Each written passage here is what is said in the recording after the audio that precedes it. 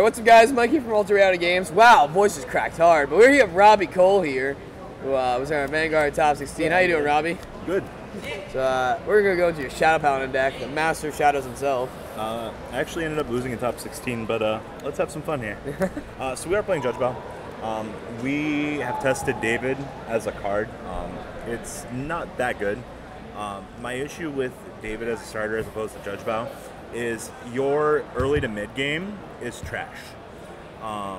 Just your overall subpar card choices that you have to generate.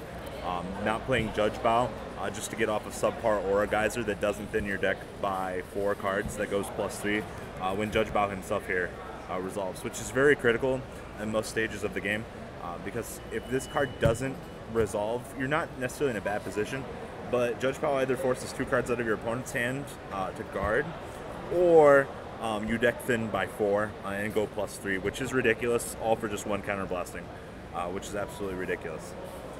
So best starter. My trigger lineup is 8 criticals. I don't want to mess with these ratios. 5 draw, 7 crit, not good. My draw trigger is actually Halal. We were debating on taking this back out for the Revenger draw. The issue that we had with that though was we needed this in the soul because we are playing Darkheart, and most times in game state when you're progressing it, that extra 3,000 can help make a column, which is very important for hitting 21 columns against 11k Vanguards. Also, it's a subpar retiring unit.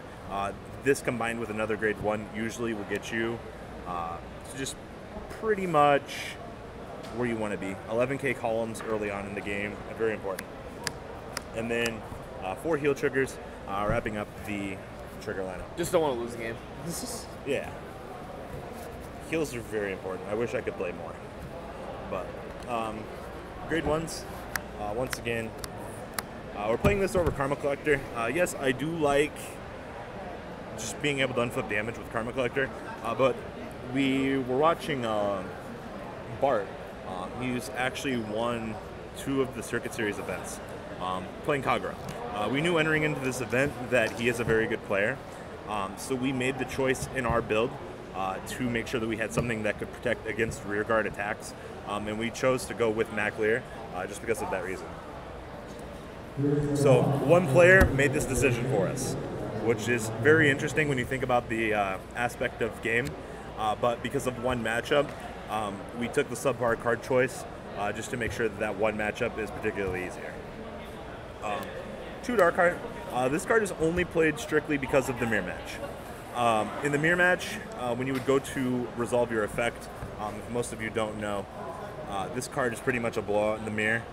This deck's worst matchup is itself, because most of our effects require us to retire things. And if we're left with only 2 units, Blaster Dark Abyss can pop back row, Blaster Dark Revenger can hit front row. So, like I said, our worst matchup is ourselves. So this combined with Maka, after we attack with our restander that requires us to retire 3, puts another 2 units on the board, which is very important in combo. Just making sure that you can get that 4th or 5th attack in, depending on your setup and scenario. But like I said, very important for the mirror. I also found this to be good outside of the mirror.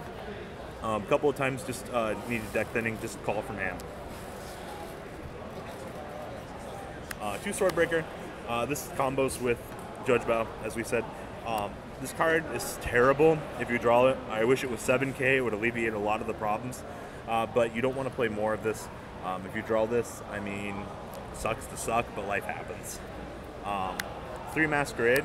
This was another internal struggle. We wanted to play 4 Masquerade and 2 Dorant, but we found that this early game as an attacker, especially calling it off of our 1-of Grim Recruiter after attacking with the column, this lets us attack a front row unit, which forces another card from the opponent's hand, which is extremely important as well. It forces another resource from your opponent's hand. It's another relevant known as you're playing the game and game state's progressing, as I said. Just knowing 1 more card that your opponent has as a resource, that's not an unknown, makes attacking and minimizing columns a lot easier. And as I said, Dorant is an overall combo piece though. As an early game attacker, it's 7k. I will throw this down turn 1 to ensure that I can get the extra damage in on my opponent, or the extra card out of their hand. This card's relevance doesn't come until mid to late game. Outside of that, though, there's absolutely no real reason that you wouldn't want to call this out and attack. If not, you can set up early 16 columns with this, which is also really important. Now we're going to get into the little bit more boring stuff, a little less techy now. Dude, with Blaster Darks, though. For Abyss. Yeah. And 4 of my avatar, Blaster Dark Bender. So, in testing, this is beautiful. We were talking about cutting this card and testing the Japanese build. In testing, Mkhol40, I know a lot of people are going to get mad at me for saying this, but Mkhol40 is a card that is only good when you're behind in game state. Mkhol40 is good for deck thinning and clearing the typical Revenger builds, but another issue that a lot of people don't seem to give this deck credit for is this deck's pure goal is aggro. And that's one of the things I know a lot of new Shadow Paladin players kind of discounted. Because when you're playing the David or Geyser build, the issue you run into is your early to mid game is terrible. You have an amazing late game. But the issue is when you're playing and you want to put pressure on your opponent, early game forcing your opponent to make bad calls in their guards really will make your life a lot easier. Also, depending on certain situations, Blaster Dark is just 2 counter blasts to retire a unit, which is also very important. Stay thirsty, my friends. I am. So, also, Abyss, it's just standard to play 4 of it. There's absolutely no other reason. Popping starters in the mirror match. Also, playing this deck in the mirror, it's a multi-layered mirror match. It's also one of the more interesting matchups in the game. Just as an example here. So, in the mirror, you have to be worried about 3 things as game state progresses. If your Judge Bow dies, you have to worry about your opponent's Judge Bow. If you kill their Judge Bow, you can let your Judge Bow resolve. If both Judge Bows are destroyed, then game state is determined at that point by what's in your hand. And it's really interesting because this one card dictates the mirror match. Only because of speed and deck thinning and resources like that. And as an old Yu-Gi-Oh player, crunching numbers in deck calculation, it was one of the things I enjoyed about gadgets the most was, 6 gadgets. All right, my ratios for 42 cards are this percentage and so forth. But getting the out to this in the mirror is extremely crucial. And as I said, it's multi-layered. And it's very intriguing that just taking this out can make your life so much easier or so much worse. And then also, for my last grade 2 here, Triple Maka. We talked about earlier, this is just a combo piece for the mirror with this. We used to play the 12k Masquerade, but we decided to cut this out for Maka, only on that specific reasoning. And counterblasting 1 for another unit's free. Those are the grade 2s. Our grade 3s, Triple Mordred. We did test the one of Blaster Dark Diablo. The issue that we personally had with it was if the 1% chance that I draw it and Judge Bow is up on my Vanguard, first off, it's not going to resolve. You're basically playing a card at that point in the game that you're trying to combo with this to retire a unit, which is not that good. The Generation Break 2 effect is good because I can pitch anything in my hand at that point. But the Break Right effect is still relevant. A lot more important than it needs to be. Swinging for 37 against certain decks as opposed to just 27, just more cards out of their hand. And if your opponent's sitting at 6 cards in hand, just swinging for the 37 is a lot more relevant. And then of course the Heat de Resistance, the 4 dragons. Once again, this is pretty much your central piece in the deck outside of your extra deck, which we'll get into now. So extra deck, Madurp. So Madurp here. If you are in Legion, no one seems to understand this ruling, so here's just a quick explanation for this. So I am in Legion. I stride. This card's effect says if I have a heart that is 9,000, I can pick up a grade 3 from my drop zone and put it into my hand. People think that you have to stride over the 9k to gain this effect. That is not the case. You just have to be in Legion to gain this effect. So you stride over the 11k, but both cards are your heart. So you have met the requirements for this effect to resolve. So enjoy your free card. It's only a one-off. One Grim Recruiter. This card is amazing. I want to cut the next card for more, but you have to play this card. So this is Aura, guys, that I was talking about earlier. This card is absolutely shit. Only on the premises of the only time I want to go into this card is against Link Joker. I can't let my opponent lock any of my units. The premises of this is just to make sure that I can attack, kill my units, generate more card advantage. The thing that, compared to David and Judge Bow, is if you retire David as a Generation Break 1, you're only going to go +1. You're still going to deck thin by 2, but that's not going to matter in the long run because overall this just gives you more results. This is still an extremely good card, but when you're trying to net results, this is just better for combo. And then the last part of the deck is secondary win con. This card is extremely broken. Forcing your opponent not to be able to guard is just the stone nuts.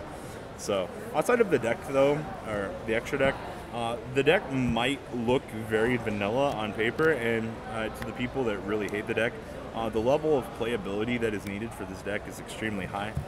Like I said, especially entering into the mirror match, having to maintain all of, just the constants that are needed for that, and knowing which part in the game to make the correct play is very difficult as well. Outside of just your standard Saki draw triggers and things like that happen. So there's not much else I can say about this. I hope you guys enjoyed this. Real quick, just a few things. So, yeah. What were your matchups on day one? I took a 2-round bye. I figured I'd earned it. Take my 2 hours of sleep. I actually played against Brawlers. I've only tested against Brawlers 3 times in my life. The deck is extremely good. The issue that I have with Brawlers, though, is if they attack my board before I resolve my stack effects, then I'm going to have an issue. Also, I like to play aggressively. Coming out of the Floodgate turn 1 can really put a lot of players on tilt, and it's kind of interesting because on a typical first turn, I'm very noted for this. Like, if I draw the 0 shield turn 1, I'm going to ride it. This is 11k by itself. If I've got a Dorant, out it goes. It's just about making sure that my opponent's resources are minimal as the game progresses. I don't want my opponent to have triggers later that the game progresses. Some other stuff I played against, I actually played against Sam in the Shadow Mirror. It was really disappointing because Sam's a really good guy, but I opened up unplayable. I bricked really hard, and it was really disappointing because I wanted to play Sam on a really good level, but you can't do that when your hands are very subpar and your opponent's, your Judge Bow's dead and theirs is resolving. So you're just like, oh, well, I'm losing, I'm going to lose even harder now. Outside of that, what else did I play? To be honest, I don't remember. It was, Alco Force as well. Alco Force is another deck that you want to rush. You can't play their game. Their game is late game. 5 attacks and you're done. Like, go home. If you early push them to 3 or 4 damage, it'll make your life easier with your restander to make sure that you can actually get that final damage in, which is very important as well. Outside of that, your Dragonic Overlord, the X matchup, or Kagura, very interesting matchup as well. Like we discussed earlier, that's why you play Mkhol40, to ensure that the end can't resolve, and to make sure that the resources are minimal at that game state. All right, time for filthy plugs and shoutouts. Shoutouts to all of my friends, Austin Quintana, Billy Fulfer, Justin Stiver, for helping us, help me test this deck. Discussed a lot of Theoria with my friends. Realms Games and No Limit Gaming. Realms is my locals I go to play. No Limit is the store that I work with, of course. Very good people, and honestly, without them, this game wouldn't be as fun. So, and shameless self-plug for Vanguardians. If you guys aren't in that Facebook group, I don't know what to tell you. You're missing news. Oh, and shout out to my boy William Kohl. And the scotch. Nobody likes scotch. No one likes scotch. That other guy. Oh, Hey, and my homeboy, Austin. Yeah, what up, homegirl? What up, Steele? And you just tell our guys at home to play hard to go home. Play hard or go home. That's why you play this.